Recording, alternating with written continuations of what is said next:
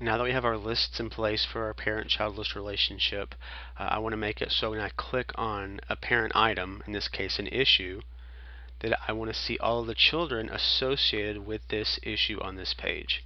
So to do that, we need to edit the default display form for issues. So we click on our issues list, we want to click on the list tab, and we want to go to the form web parts, and we want to edit the default display form. So here we have our default display form, and we want to add the time list to the display issue of the parent. So click on Add a Web Part. We want to click Apps, Time. We want to add it.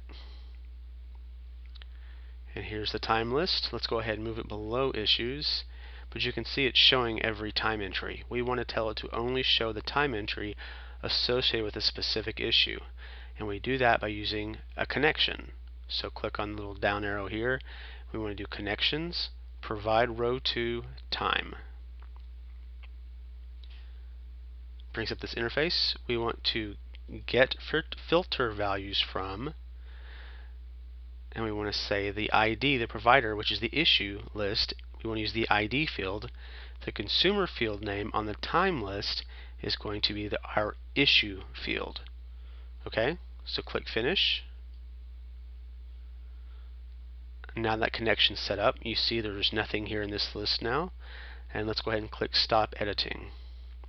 Now when we go to view an issue, need more RAM, you see here is the time list, bought some RAM. So we see just those entries associated with it.